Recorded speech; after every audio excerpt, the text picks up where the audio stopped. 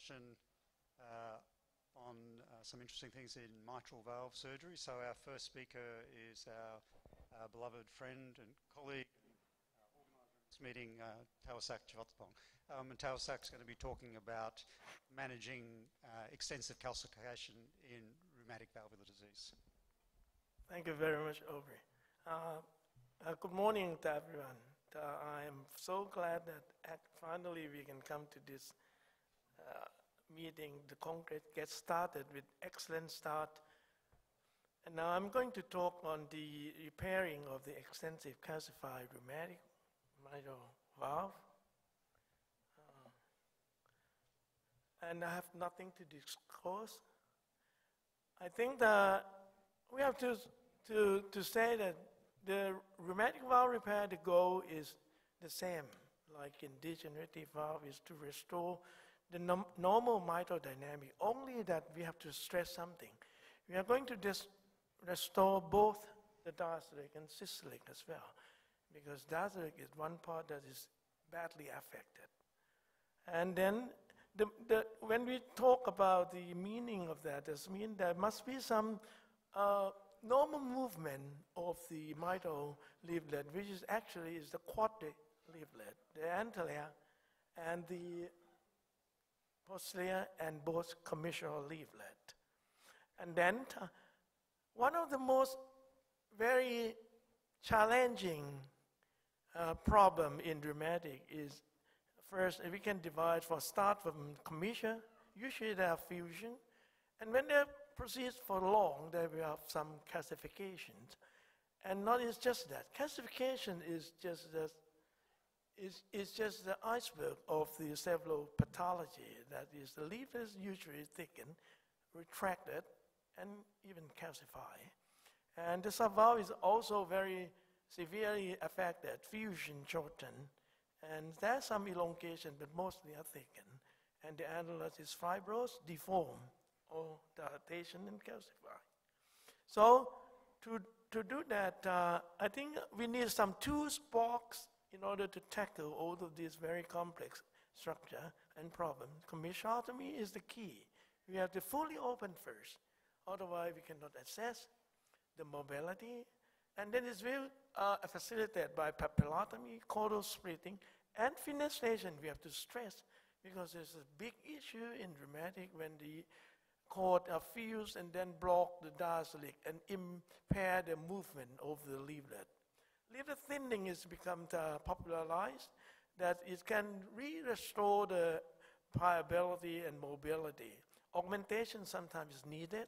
Calcium, now we know that we can decalcify and then provide a very a large percentage of the normal tissue beneath the calcification. Caudal repair now with cortex, resection, shortening, transfer, and annuloplasty is one key thing that we have to think about the dynamic of pathology, that we have to remodel it back and restore the framework for the normal mitral valve to function. And the calcium now is the main issue that we are going to talk. Calcium is calcification is a full layer. Usually it's maybe full layer. If it's full layer, we have to resect, and then we do the tissue repair. But most of the time, when you first see it, you think that it's a full layer. So actually, large percentage of them are partial thickness. In this aspect, we can decalcify, and then we can peel the calcium, peel the tissue, and then you do some tissue repair if needed. Subvalve is almost always for the severely calcified valve. And then caudal fusion, papillotomy, or fenestration is become the key. Resection of any restrictive cord or obstructive cord is the key. That to restore the normality of the movement of the leaflet.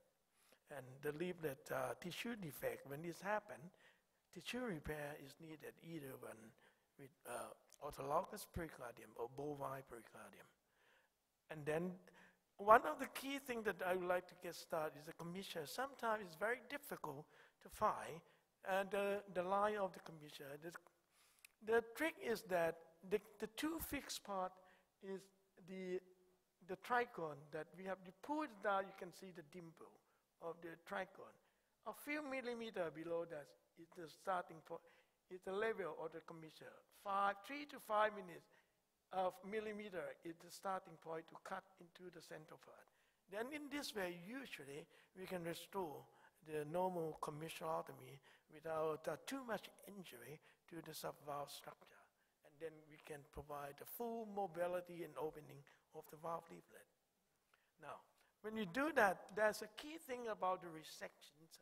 And when talk about a resection, usually we talk about resection of the secondary cord, and we think about the only restriction, which is true, but it's not whole truth. It is obstruct as well. And this idea, I got it from Patrick during our discussion briefly. You remember that? You thought it's not just only restrict, but obstruct the leaflet from moving down. That opened the door of thinking. So any cord that is thick and shortened is not only restrict, but obstruct, and then block the full opening of the leaflet. So we need to cut it out, cut first, and then we restore back into type 1 later. So you cut like this, and all of these are cut. If it's primary, we cut as well, and then we restore it back. And then this cut will restore the normality of angulation, and then make it normal popping up, and then provide a good coaptation later. And then this is something that we now know, and then we are quite aggressive to do that. And the ring annuloplasty is also something that we have to think. What type of the ring or band or complete or semi-rigid or rigid? The key is that the purpose is to stabilize, to remodel, to prevent further dilatation, and to correct any deformity. And the type is that the more complex, the more dilated complete ring is much better than the band because it's stronger. And when it's more fibrosis, rigid is more better than semi-rigid. And the more caudal resection, is more need for ring for better coaptation because it can compensate for any resected secondary cord that hold the strength during the systolic dynamic. So this is something I would like to show some of the video. This is a severe calcified mitral stenosis. So the rule, we have to do the full commissurotomy first, starting from the mid part. And now we can see the calcium is really extensive. Even the sharp blade cannot cut it sometimes. But with persistence, we can slowly find the plane and do the commissurotomy down to the papillary muscle. And then slowly the calcium, we can slowly find the way how to chop it out and then open the fused papillary muscle. And this one then, we can see that each cut will restore the normal mobility back. And the peeling is something we now do as a routine and starting from the hinge part toward the rough zone.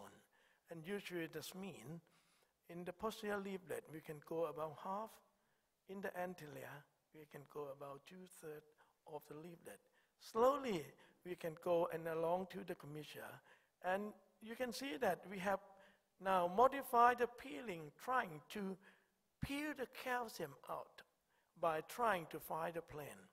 And using the blunt dissection between, and usually done by the surgeon alone because the feeling. That's why I asked the Rudiger about the tactile. This is a real part of the tactile sensation in this surgery. We have to feel, give, and go, let go, and then combine with sharp resection with the sharp point. Sharp point only, one by one. I call this technique the sniper technique. You pull it out, you cut it. You're not going to use a machine gun to create the false layer. By this, slowly you can find the real plane. Going down, and then the whole calcium slowly coming out like this, and then combine with the scissor and stop at the rough zone, and then we can trim smooth surface so that the coaptation become better, And then coming back to this, you can see that slowly this chunk of the thick and calcified layer is slowly become to peel off. Later we put in the ring.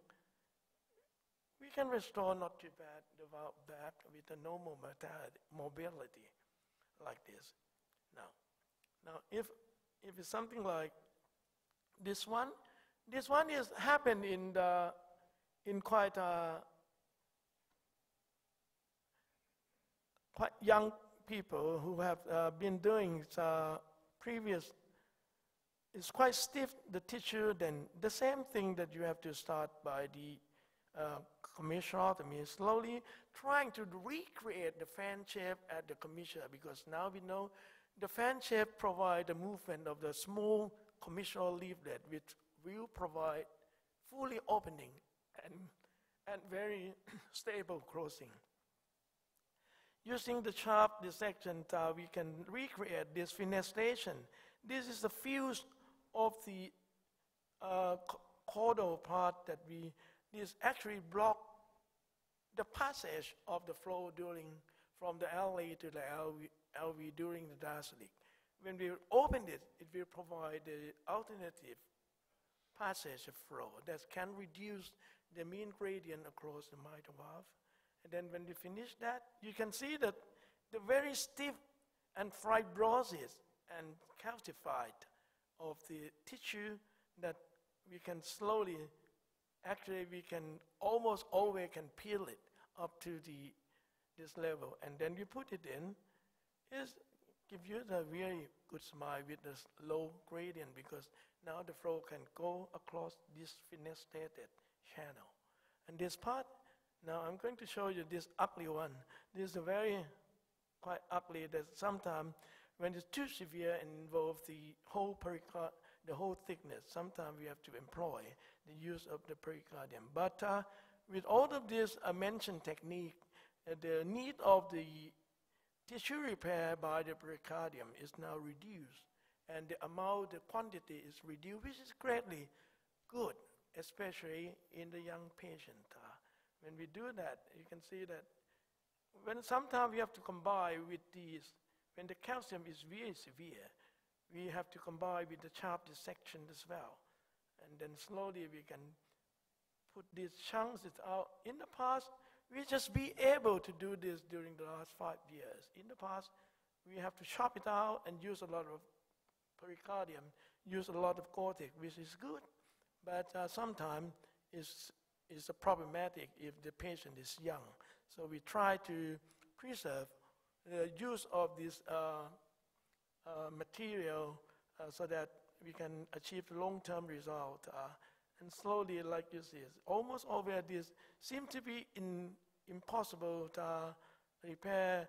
Valve is gradually become piece by piece, step by step, advanced to get rid of this calcified and severely pathology that restrict the movement of the leaflet and opening, both the opening and the closing. You can see that at the end, in this patient, we have to use the tissue, and at the C2 and P3, which is small and very easily to reconstruct, because we have combined the technique that I told you before, and then closing all of this small cleft tissue defect, and then we put in the ring, and everything seems to be okay. You see that? Yeah, this ugly valve is coming back and give you the very satisfactory smile. So once again, we can do that. I think altogether, we just can't complete. We have no time to further. We complete at 534 patients, and mostly we start by MR, MS, MR, and move toward the MS recently. And the pre-op, you can see that actually with the end result, the mitral valve opening valve area is good, more than 2, and the mean gradient is below 5, which is around 5, which is good. And this is an operation that we did. And surprisingly, with time and the understanding, we can reduce the cramp time down to about 100 minutes, even with this very extremely complex pathology. And then the result is not bad. I mean, as you shown by the previous session, Rüdiger said the hospital mortality in elective should be something below than 2. We achieved 1.4. Lead death is about 8 to 5 cardiac and 3 non-cardiac. The readmission due to the heart failure, usually when we examine, we know that they take too much salt food, and then we get some diuretic, usually is good. The Coumadin overdose is happened in 9 patients. Severe MR occur in 6, and this is to analyze the techniques that we employ. And reoperation occur in 12, redo MVR in 8, redo MV re-repair in 4. This is due to technical error, rupture of some suture that we can see obviously and make a re-suture on that. So our decision making, at least in our institution, is that we will try our best to repair in these 4 group of patients: the young patients, the need to have the pregnancy, the love to have baby, and the poor compliance for medication. I mean, they're dangerous to put in the mechanical valve, and healthcare system that live too far away. One visit, there are 6, we give 6 months. If it's not, it's too long, they ask for 1 year. 1 INR test for 1 year is too much. So we try our best to repair. But the elderly with complex pathology, or the valve that is too severe with high comorbidity, I think that we go ahead, change the valve with prosthesis should be more justified. And then the limit is that, I think to summarize, our limit is that the scope of rheumatic repair has been increased through the year of practice and understanding of the mitral dynamic and improve of the technique. And the limitation has been reduced. So the key surgical strategy that I would like to send the message is that to correct both the diastolic and systolic and stepwise approach, it's just like a car assembly. You just do that, at the end you got the car, is that you need to do the commissurotomy first, because this is allow you to assess the movement. Fan shape, trying to restore the fan shape cord. And then the MR is usually due to restriction of the cord.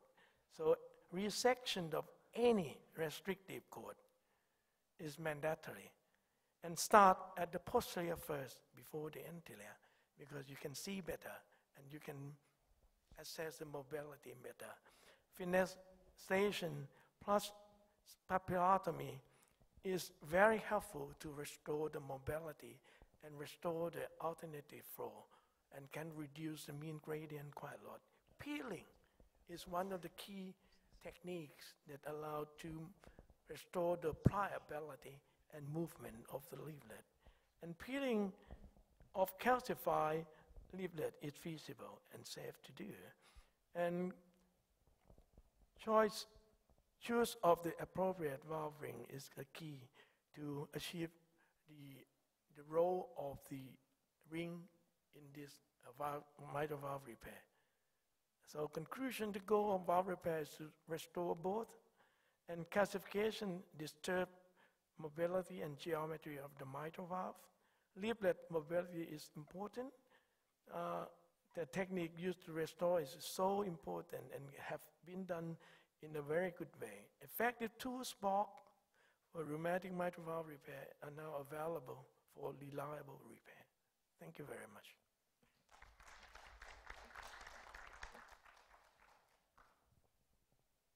Excellent presentation, Tawasak. Questions? Nice presentation. This is bravery. I just wanted to ask you a question about the use of the ring. If you have essentially, in these complex cases, because in the simple cases you don't use, I presume, if you just have mitral stenosis, no significant mitral regurgitation, do you still use a ring? Yeah. And if you use a ring, what about the type of ring?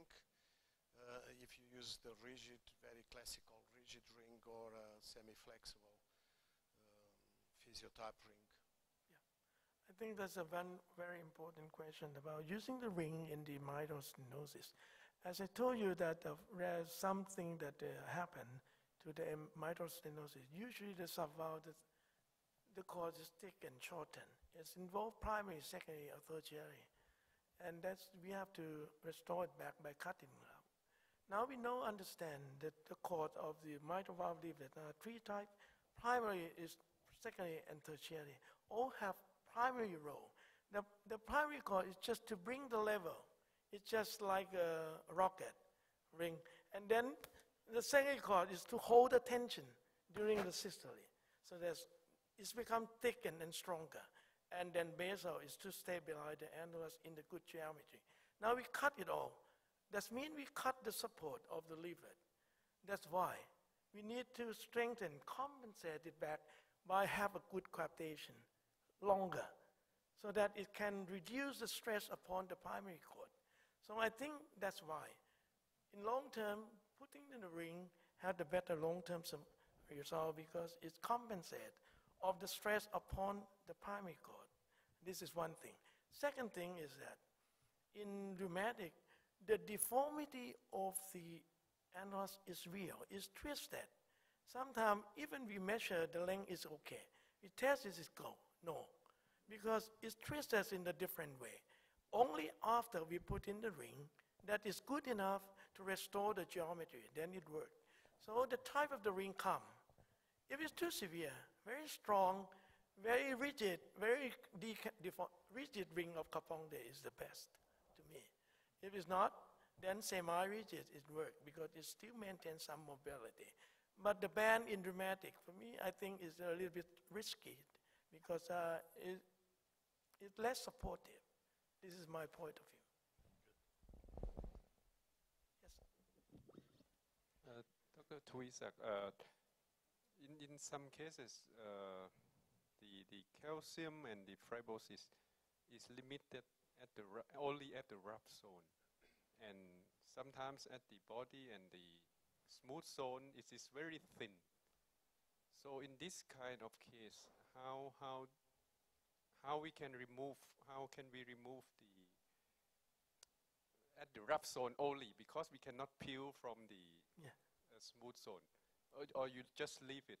No, and in the beginning I leave it, which is not good. Now I use something like this. This is a chafing. You see the hand. We just chafe using the very sharp blade. Just chafe. A few times it's go. Change it. I used to change about 20 blades. So that it means cut, and go. And become smooth. And then it's become better. Then we have to use that sometime. Yes? Yeah, Tawasak, it seems that, congratulations, because we come from, it's a long way where you are here. But it seems that in your strategy, you seem to avoid as much as possible to use pericardium, whereas pericardium would be a very good tool. You can imagine that you would make things much easier if you would replace, I did this in some cases, you would replace the posterior leaflet with pericardium and use Gore-Tex to fix it, and this would implant the thing. Why do you try to avoid the use of pericardium more extensively? Yeah, that's a great question. I used to do something like that. I chop it out, put in the patch, a lot of Gore-Tex. It worked. It worked, whether it's anterior, posterior, it worked. Now, we begin to think about the young people. The young people who have to live longer, unlike the degenerative Apollo, and they have to live long. So we begin to think about the thickening of the pericardium, about the glowing of the heart, of the cortex, sort of thing like that. So we do not deny the role of pericardium orthotic at all. It's the great things. Only if we can find some alternative that we can avoid the use of this kind of thing in the young, in something that may be some added armamentarium for us to do the whole job. If it's there, it's very easy, just chop it out, and then we don't think too much because in long term it's good. But we don't know really in the young. And so we try this way. I'd like to compliment you also on the quality of your surgery. That was really very beautiful. And there are those that would say, based on older data, that the valve can be repaired, but the reoperation rate's higher. But I would refer them to Professor O'Curry's paper that shows that if one corrects all of the physiology, including the submitral apparatus, that in fact the outcomes are as good as with degenerative disease.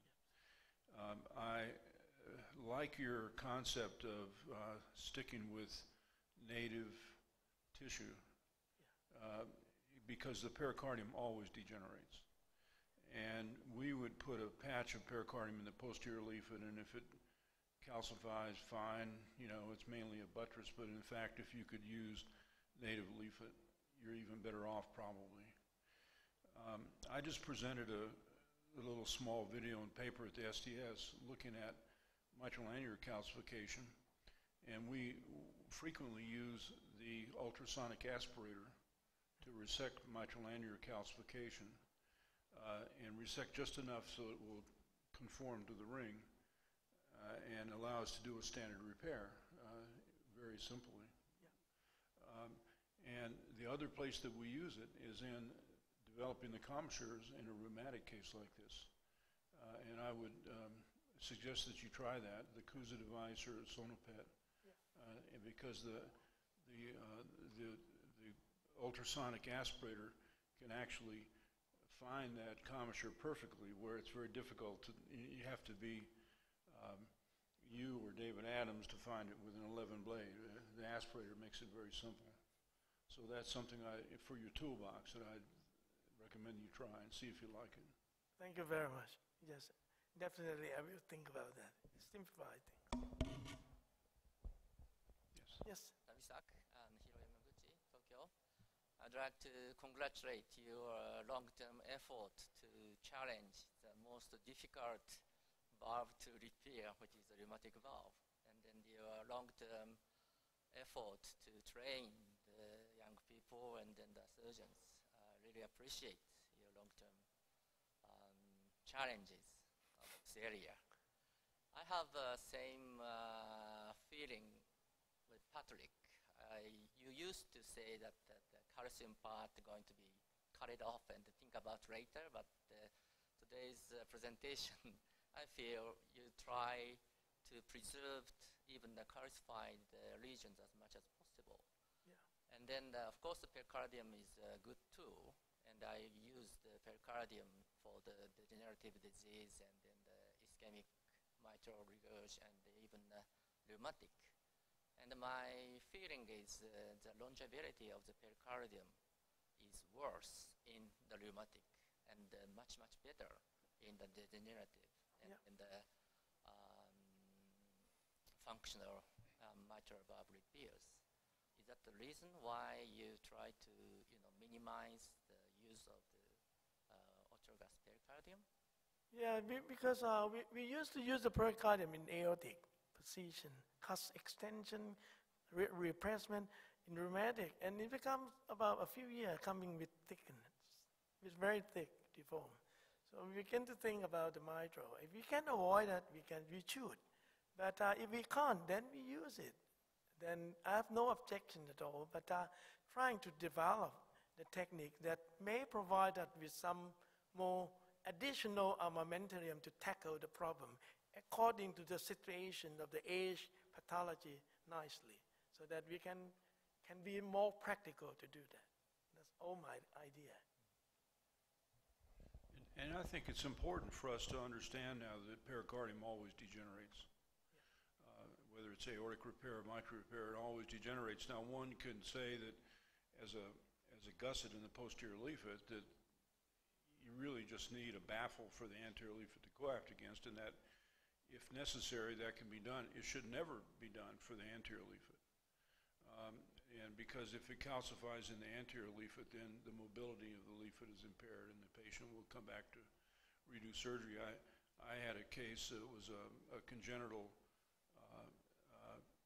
AV canal that came back at age 30 with inadequate anterior leaflet, and I put a nice patch in it and did a case report and all that, and 6 years later the lady's back with a calcified pericardial patch, having to have a redo. So I think you're exactly right to be very careful about pericardium. Use it if you have to, but be careful.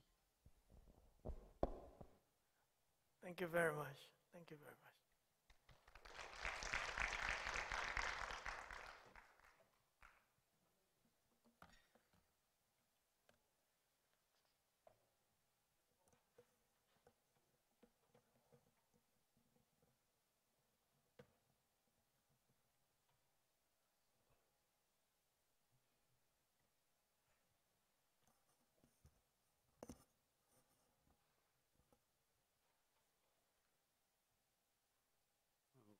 Thank you. So my name's Aubrey Almeida. I'm a cardiothoracic surgeon from Melbourne. Tawasak gave me this topic to speak about. And so let's see if we can be a little bit controversial. I really hate talks where someone says, what's the gold standard? Because the reality is nowadays, one, we don't use gold as a standard. And two, what are we really talking about here? Are we talking about stenotomy versus some form of minimally invasive surgery? Is that stenotomy versus a partial stenotomy, stenotomy versus a right thoracotomy? We know we can do things with a thoracotomy versus a videoscope, direct vision, 3D videoscopy, or robotic surgery of some form or another. And when you ask dumb questions, by and large, you get dumb answers. And usually, the dumber the question, the dumber the answer. And that's what a lot of our discussions have been around. I come to a lot of conferences and one person will tell me, I use this technique all the time. Someone else will say, well, I do this and it's better. And the reality is I don't think that discussion gets us very far. And why is that? Well, the reality is most of the evidence we have is of poor quality. It is impossible to do a randomized trial of cardiac surgery. Because really what we're talking about is one surgeon's results versus another surgeon's results with a technique that they've developed by and large over a period of many years. And we all know that like in the Matrix, it's not a matter of taking a blue tablet or a red tablet because in surgery you can't do that. It might be fine to do a randomized control study of a medication, but we even know within those trials there's significant impact on a number of factors. So randomized trials in surgery are, I believe, virtually impossible. But what are the sort of smart questions that we could ask, perhaps, to get some smart answers? I guess the fact is, how can you achieve the best outcome for your patient in the long term is probably the most important question that we should be asking. If then you can achieve the best outcome in the long term, and you can do that with a quicker recovery, then you are probably doing your patient a service.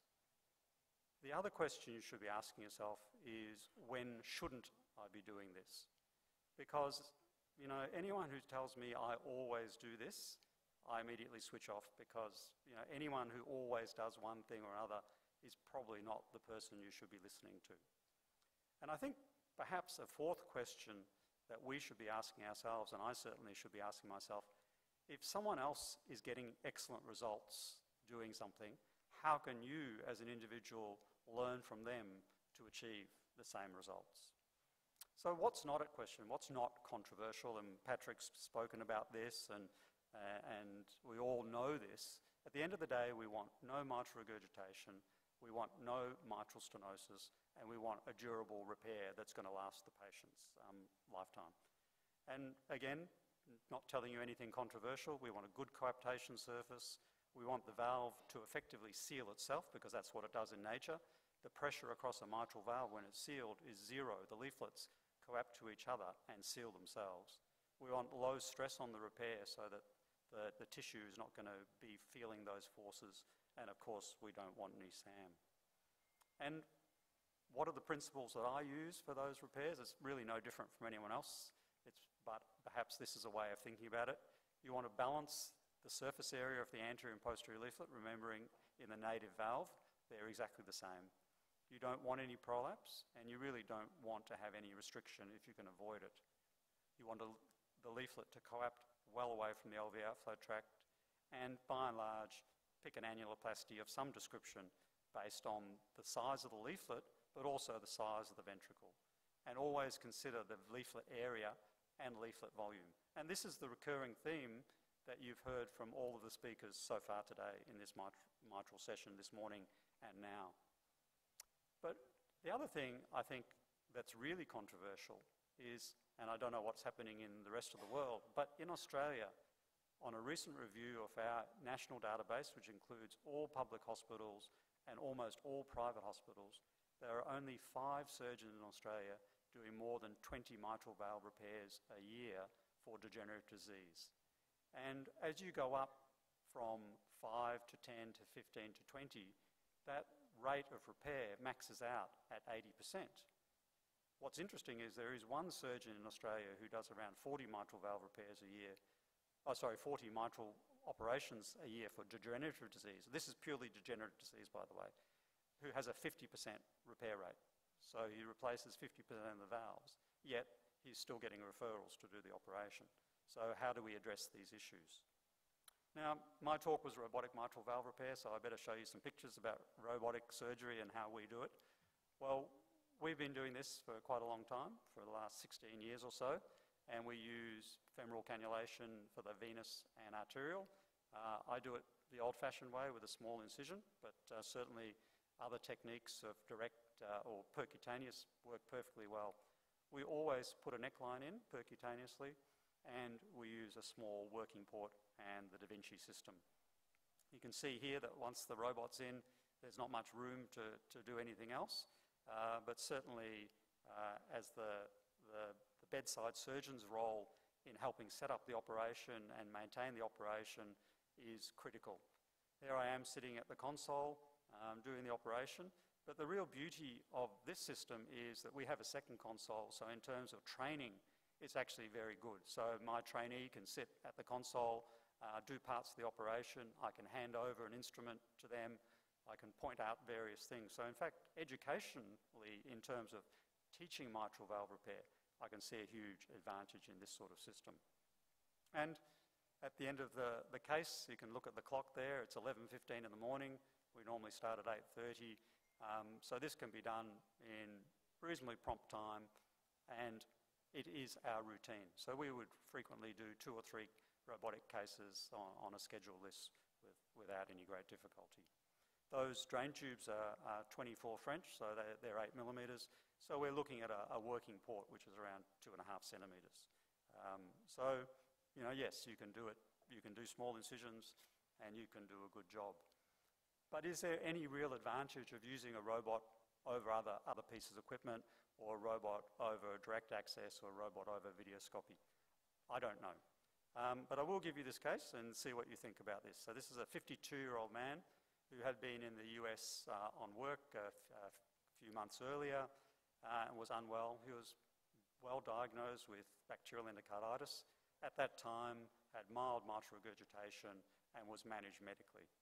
He got better, but now has no evidence of endocarditis, but class 2 symptoms of heart failure with severe mitral regurgitation, a destroyed P1, flail P2, and a thickened and restricted A2.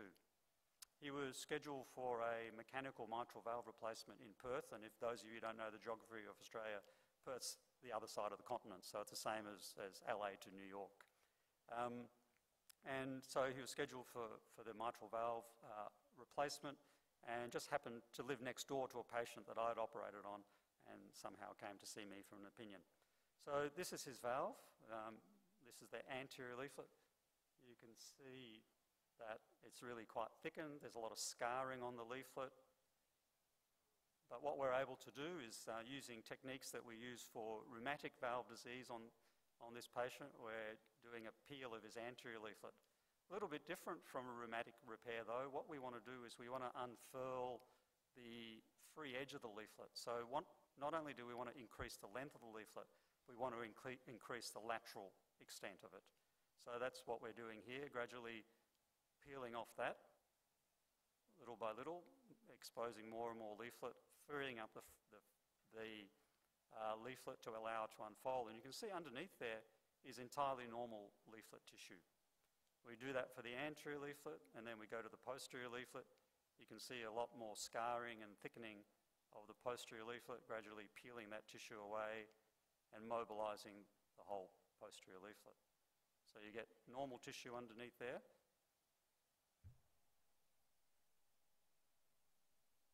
And you can see really we're left with a flail area of P2 where the endocarditis has damaged the leaflet. We're doing a pretty standard technique of a triangular resection because there was extra leaflet tissue in that area and it was destroyed, so I didn't want to put cords into it. Then a pretty straightforward standard repair with repairing the leaflet. I tend to use for these sort of patients an annuloplasty band, so this is another tailor band, so we put it in as a ring and then we cut off the bit in the middle, and you can see a highly satisfactory mitral valve repair. So that's a little bit of an interesting case. So as I said, I've been doing this for around 15 years now, done around 500 cases for degenerative mitral regurgitation with a repair rate of 99%. 3 unplanned replacements in the early experience. I must say I haven't actually had to replace a valve for several years. In our first 50 cases, we did have some significant complications. We had a mortality in a patient I probably should have never operated on, a couple of minor neurological events or TIAs, and a compartment syndrome from cannulating the femoral artery too low, well before we understood some of the issues around peripheral cannulation. The transfusion rate runs at around 15%, red cell for red cells and about 7% for non-red cells, and about a 1% reoperation rate for bleeding. And 3 patients we've converted to sternotomy out of the 500. We've had 6 reoperations at the 5-year mark for moderate MR and hemolysis, recurrent severe mitral regurgitation, and one of those was due to SAM. Again, all learning experience, probably nothing to do with the robotic operation. But how does that compare to mitral valve surgery in Australia? Again, from our database, there's a 1 to 2% mortality varying year to year, stroke rate of 1 to 2% for open surgery, reoperation rate of 5% for bleeding, a 50% transfusion rate, and a 25% non-red cell transfusion rate. So when people start talking about gold standards and saying, you know, this is a new technique and, you know, it really needs to match up against what you can do through sternotomy, we have to be careful that we're actually achieving the best we can. We've had a look at our patients, comparing our open cases with robotic cases, but again, these aren't my open cases, they're someone else's, so again, we're comparing surgeon against surgeon. We do know it takes longer in the operating room by 18%. Patients, however, despite that longer time in the operating room and longer time on bypass, spend less time in intensive care and less time in hospital. We've had a look at what happens to them after they leave hospital also, and while a robotic operation, which, by the way, this includes every single pair of gloves, every suture, includes every single cost of the robot apart from buying the equipment, a robotic operation costs $600 more. This is Australian dollars. But if you look at the term recovery time and cost to the society, in fact, in the first month, a robotic operation is actually cheaper. On the other hand, replacing a valve, especially in a young patient when you're putting a mechanical valve in with the lifelong cost of warfarin or Coumadin, is a significant cost as well, which always need to be factored into how we think about things. So what are the advantages as far as I see them? Well, clearly a nice small skin incision without it's not in the midline, is a nicer cosmetic result. You can't get a sternal wound infection, which certainly can happen with open mitral valve surgery. We clearly have shorter hospital stays and recovery times with patients getting back to normal at around the 3 to 4 week mark. And certainly in my experience, I think using this sort of equipment allows me in certain situations to do quite complex mitral valve repairs that I would find difficult using non-robotic mini thoracotomy techniques. But what are the limitations? You know, what are the patients we shouldn't be doing? Annular calcification is a real problem, and in my personal experience, I think, you know, these are the patients where you need to handle the calcium. Scott's idea about of using the Cousa I've used, and in certain situations with minimal calcium, that's excellent and allows you to put an annuloplasty ring in.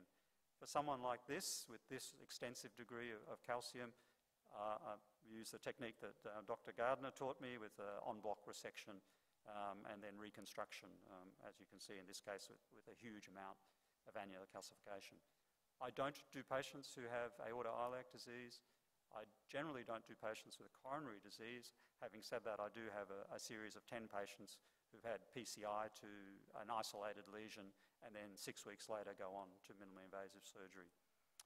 I think we should avoid patients who have very poor left and right ventricular function because the longer cross-clamp time and the longer bypass time is a real factor in those patients. And clearly patients who've had previous chest trauma or pleurodesis, one needs to minimize that risk. There are significant limitations though. The system cost is real. And you know, while it can be amortized against other units, etc., it's a real cost. The disposables cost money, and you know, there really is a significant learning curve, not just with the robotic equipment, but with the whole process of minimally invasive surgery. And we've got around a lot of these things by having a dedicated team. I have the same anesthesiologist, the same bedside surgeon, the same small group of nursing staff, the same technician for every case. And that's not possible in many centres. What are the things that we need to do better at? Well, I think the cost certainly will come down with more competition, and there are at the moment 3 to 4 robotic systems around the world to compete with the Da Vinci system, and I'm sure that will bring the cost down. Flexible instruments would be valuable. I do want to spend a little bit of time talking about tactile feedback.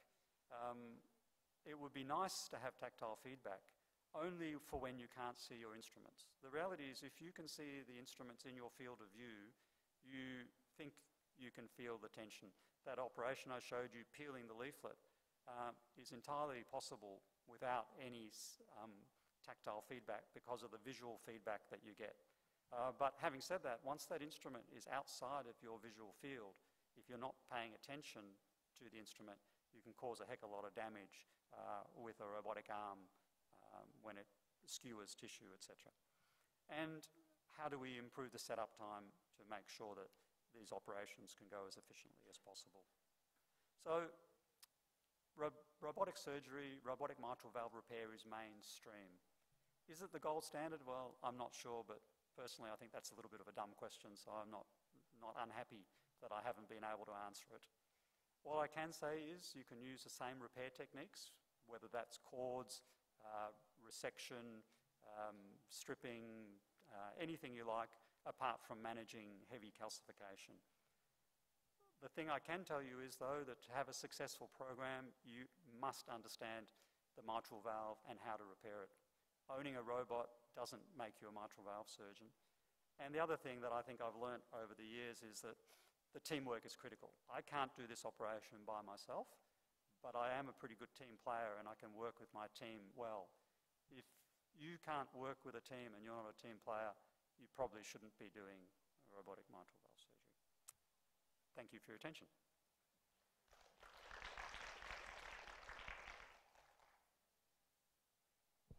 I've left you all speechless.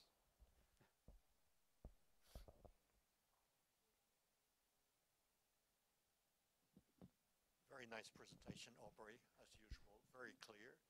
I would like to ask you, what is your strategy for a certain group of patients that we didn't talk about, which are the elderly patients, patients above 82, 85? Do you think that they are a contraindication to do mitral valve, to do robotic surgery? Or do you think that, on the contrary, those are the best candidates because they will proportionally benefit the most? So we have no age cutoff. and eldest patient I've done is 90, and we have a significant number in their 80s.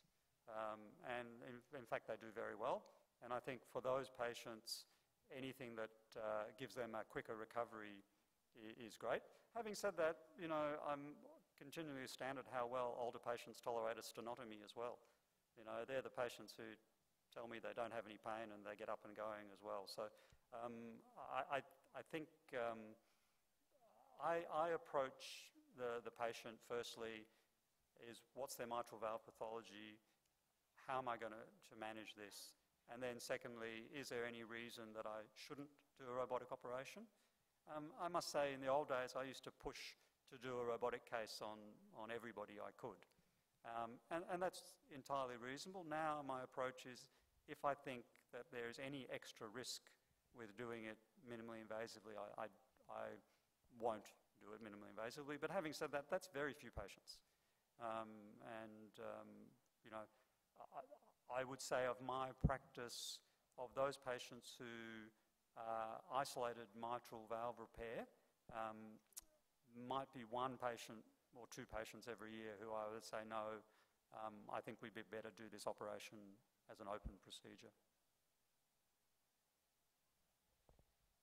Yes? Malaysia. Professor, that is outstanding results for robotic mitral valve repair. And that is a breathtaking picture up there. You should see it from the audience point of view. I guess that's you in the red jacket up there. That is. It's me behind the camera. Yeah, that's actually looking at Everest. Yes, so hiking trip last year. My question is support for surgeons who want to start doing robotic mitral valve. I heard that Intuitive no longer supports cardiac surgery.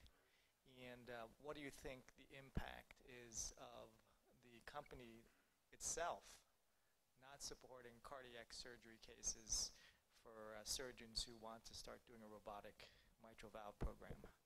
So in Australia, the Da Vinci system is through an agent, so it's not directly through Intuitive Surgical.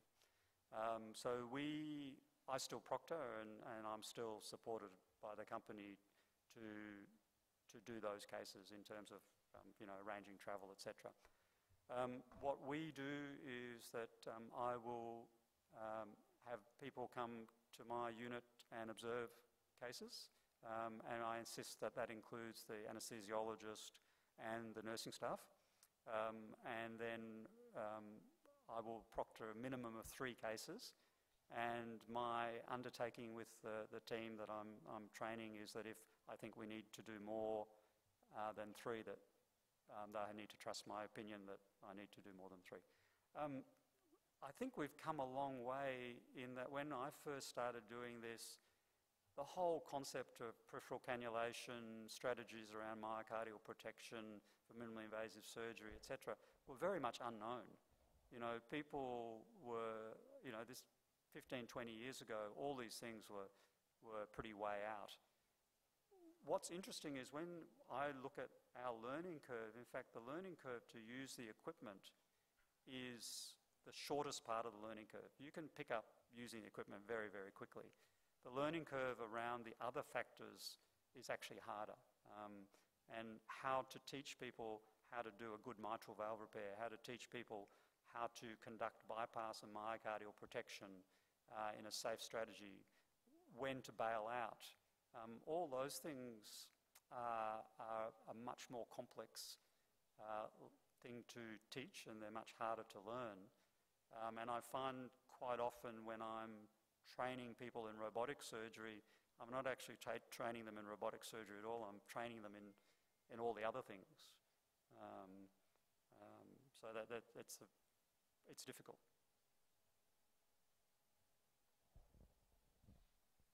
Other questions? Excellent. Left you speechless. Thank you. Thank you.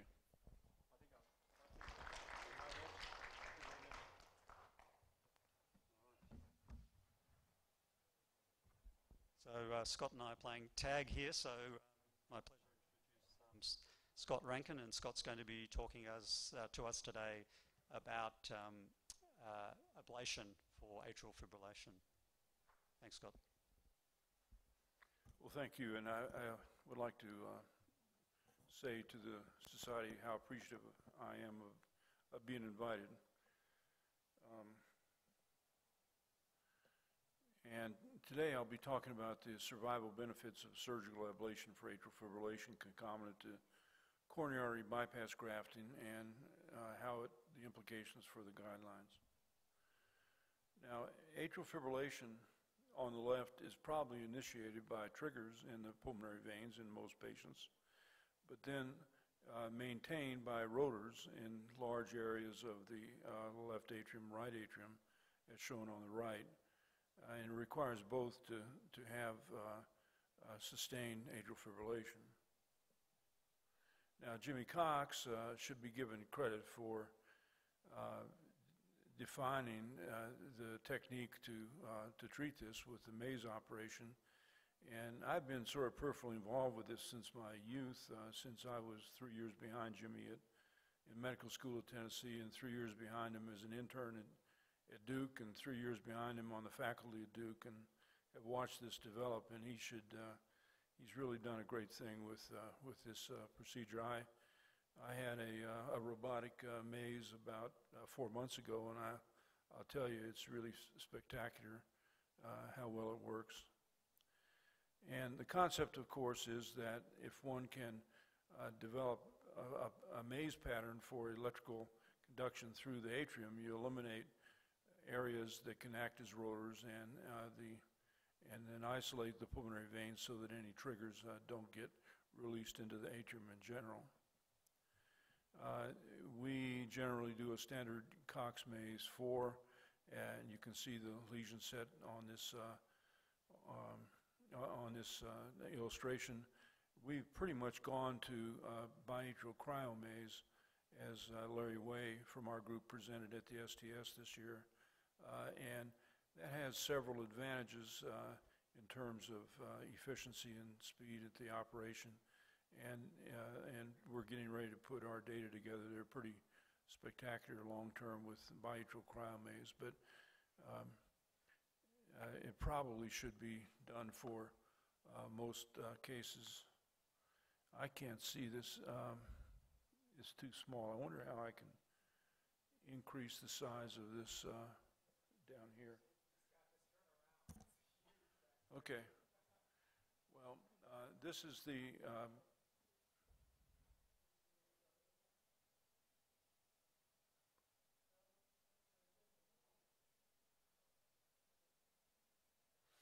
and I have to say I'm a big fan of robotic surgery. I haven't had it myself, mitral and tricuspid repair, and it's going to be good this spring to get out and chop wood and lead my normal life. That'll do fine.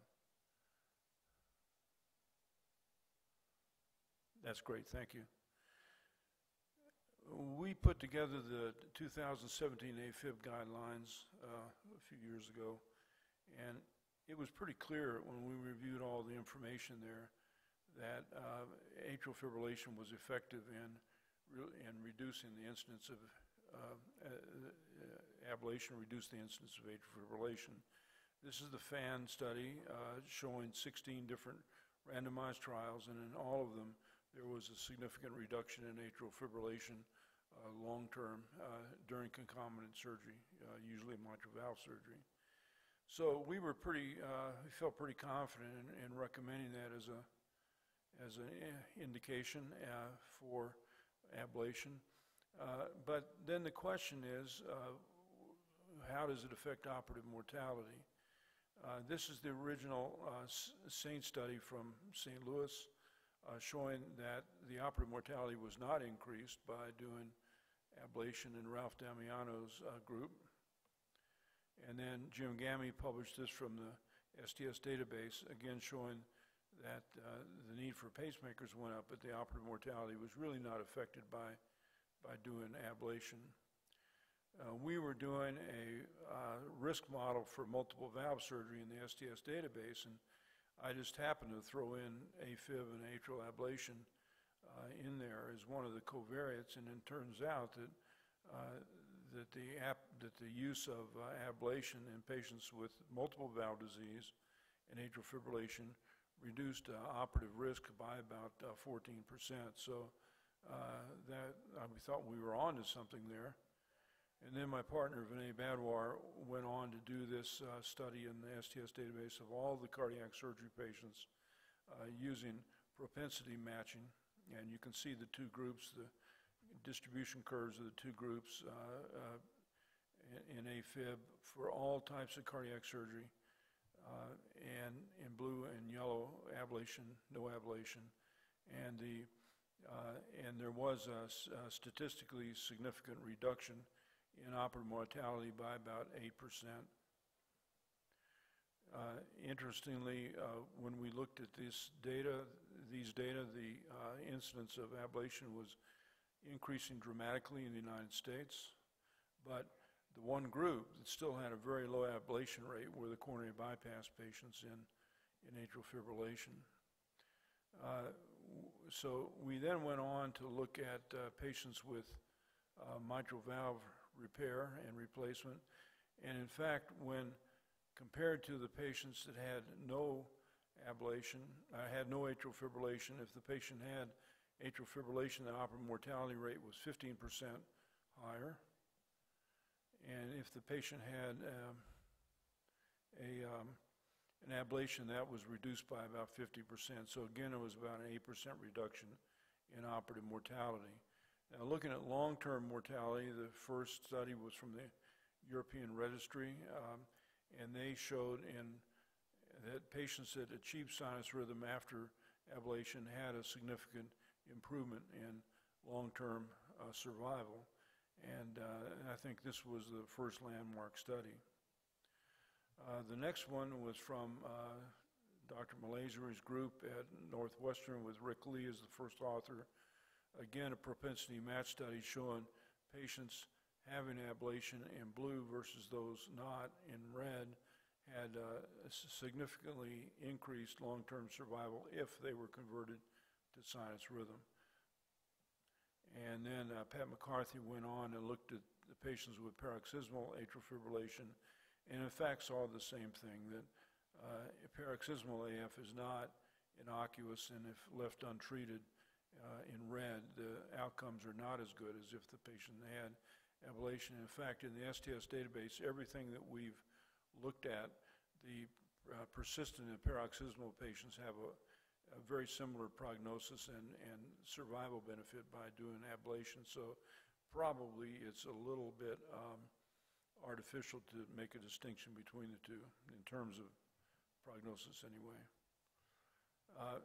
We went on to do a Medicare study that was presented at the European Association for Cardiothoracic Surgery back in 2016, and we looked at the patients in 2013 that had coronary bypass with atrial fibrillation, and the ones that did not have an ablation are the dotted line on the bottom, and the ones that did are the solid line, and there was a very significant survival benefit of having ablation in the coronary bypass population. And then subsequently, the group from Poland, the Polish database, showed the same thing in the coronary bypass population with a significant improvement in long-term survival with ablation in the patients with atrial fibrillation. So these were landmark studies, and then the St. Louis group, again, the WashU group, published this paper with about a third of these patients were coronary bypass patients. But again, the patients having the Cox-Maze-4 procedure in blue had a better long-term survival as compared to those untreated in red. At the AATS a couple years ago, then we went on and did a 2-year follow-up of our group having coronary bypass with and without ablation. And in fact, the trends continue. We're actually looking at the 5-year data now. And there was a 29% relative risk reduction by having ablation, although only 17% of the coronary bypass patients in atrial fibrillation had it managed with ablation. The survival benefits were significant.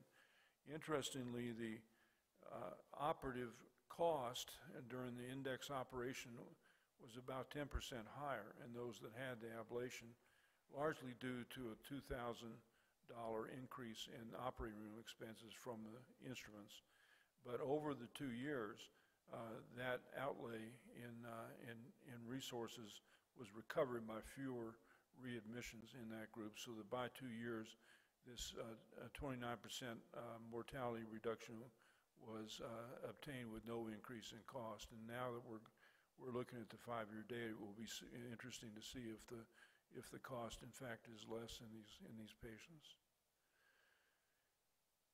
So this is the Malaysia study that was just presented, and we think that there are certain problems using the propensity matched technique that they used in this.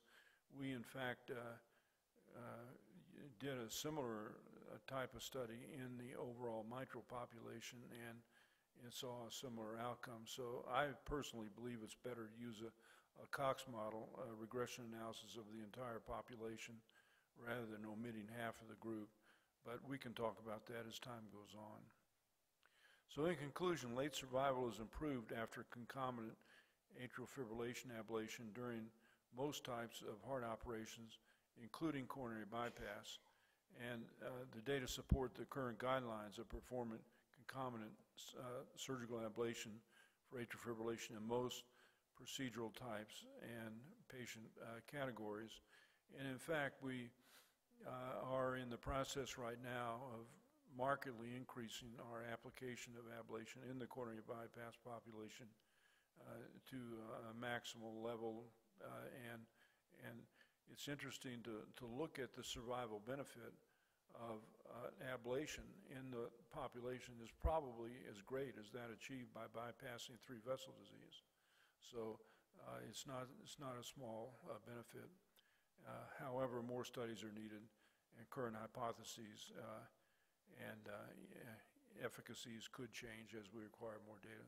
So thanks again for inviting me to speak today. Scott, can I ask a question? Every meeting I go to, we have a discussion around what's the best lesion set for different patient populations.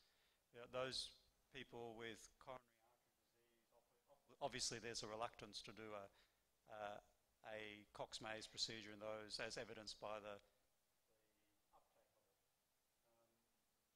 a lesser procedure, like a simple pulmonary vein isolation, would encourage surgeons to do more, or do you think that doing a lesser procedure will give you lesser results? In our 2013 subset of coronary bypasses here, almost certainly, if we look at the STS data bank for that period of time, 80% of the patients had pulmonary vein isolations. So those are the outcome data improvements we can see with pulmonary vein isolation. But if we look at, and there have been some more recent studies, one presented at the STS this time, if we look at the benefits of ablation, they're always better with biatrial ablation.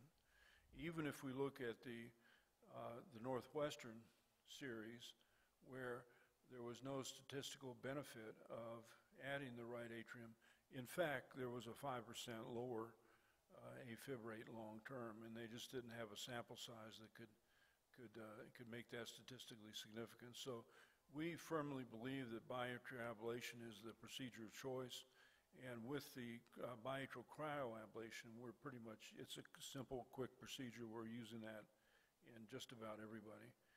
The one thing, modification that my partners have made, Vinay Badwar and Larry Way, is to be very, very careful about the placement of the superior right atrial lesions, so that the cryo lesion to the superior vena cava should go as far posterior as possible, and the cryo lesion to the right atrial appendage should go as far anterior as possible to leave that whole central area of the sinus node intact, and that probably reduces the need for pacemakers. But we really don't have, and we want to reduce pacemakers as much as possible, but in fact, there was a 14% incidence in the coronary bypass group that I showed you, and that was associated with an improved survival. So I think if we do need to put a pacemaker in, we're not too upset, but biatrial cryoablation is our procedure now that we do it just about everybody. Patrick? Yeah, I have two basic questions, Scott. One is about atrial fibrillation. There are different types of atrial fibrillation. Let's talk just about paroxysmal and permanent. Do what you showed us apply in the same way to persistent or permanent and to paroxysmal ablation? And my second question is, what do you recommend as a strategy for the left appendage? Well, in the CMS Medicare data in the coronary bypass group that I showed you, all of those patients were required to have had AFib documented a year before they had the surgery. So they were all persistent patients. But when we look at the STS database, we can't see a difference between paroxysmal and persistent. It looks like the adverse prognosis is the same in both groups. It looks like the survival benefit is the same in both groups. And, you know, my view right now is that it perhaps is a little bit artificial to differentiate between the two. They both certainly should have ablation.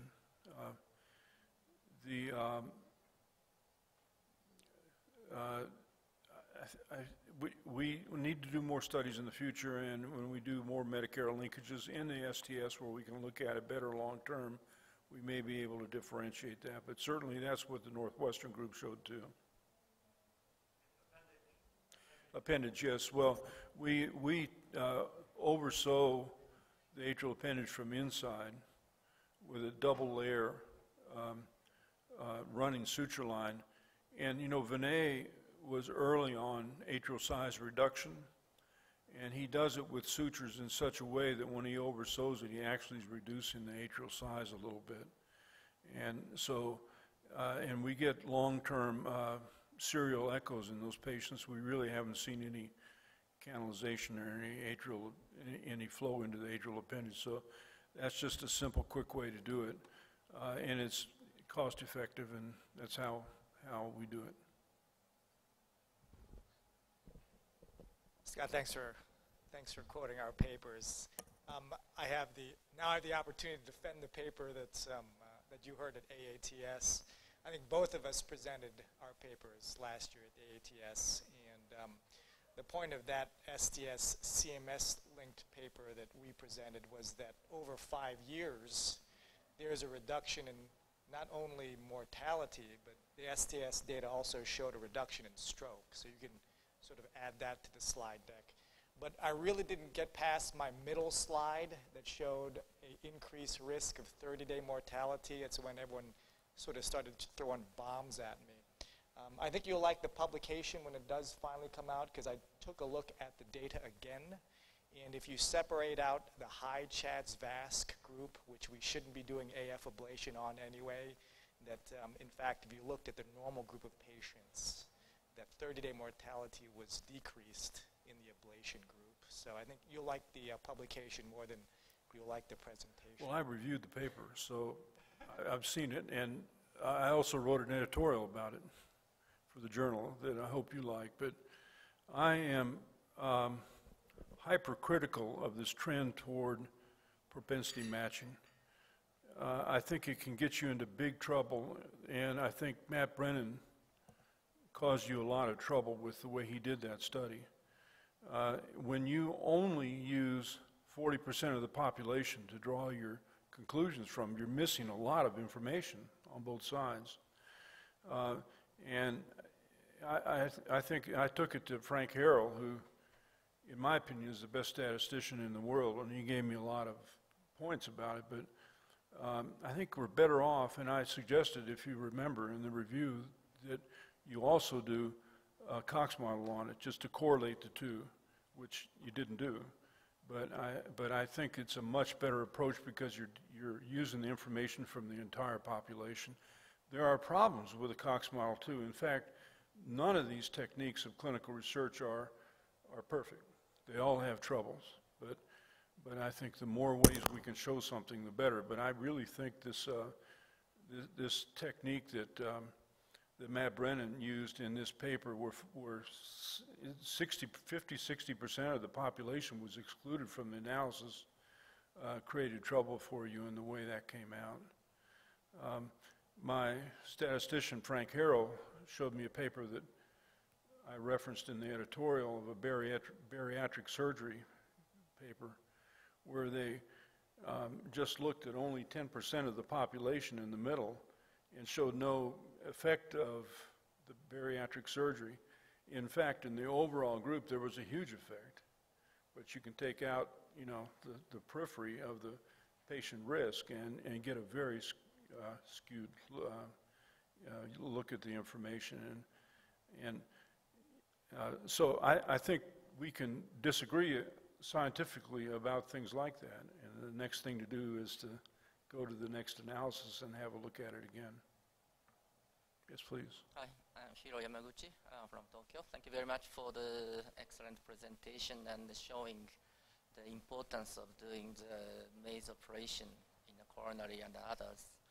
I want to ask why the surgical ablation improved the long-term or short-term or long-term outcome. Probably recall the same question, but I think one of the effect of maze operation to improve the long-term outcome is to decrease the stroke and also decrease the heart failure due to the tachycardia-induced mechanism. I have been very aggressive to do the maze operation in the last 15 years. I did the maze operation performed without pre-exclusions, which means if patient had AF for coming to the heart surgery, do the maze operation for all. I did roughly 4,000 operations. Out of them, the 22% had AF and then performed more than 900 maze operations. And we found that if we do the proper maze operation, including the left atrial appendage, even they had recurrent AF after surgery. They did not have a stroke at all. Yeah. Of course, restoring the sinus rhythm is, of course, additional or more benefit for the surgery. But even they had AF after surgery, they didn't have a stroke, which suggesting the left atrial appendage maneuver is very important component of the maze operation that's contribute to the improving the long-term outcome after maze. What do you think about it? Yeah, we agree with that it's part of the operation. That atrial appendage obliteration is part of the maze operation. And you know, if we look at operative mortality, it is slightly decreased by 8% relative risk reduction is not that much, but it's there when we look at a large population. And we can all think back the patient that we operated on and then they had a stroke 4 days post-op or something like that with atrial fibrillation, or they have a marginal low cardiac output in the ICU, whereas with sinus rhythm it might have been fine and they move right along. So I think there are early benefits for sure, and long-term the benefits are much greater. And I'll tell you, I'm glad I'm in sinus rhythm now. You know, I mean, that I was really in trouble with that atrial fibrillation. I'm running 3 miles a day now, so yeah, I believe in it. If that's true, I think we have to address the importance of the left atrial maneuvers, not only doing the PV isolation for the during the surgery. Right. When we looked at the STS database, of the patients that had ablation, 85% had a left atrial appendage obliteration. It might have been higher than that, frankly. It may have been some of the patients that was just left off, but, you know, it certainly should be 100%.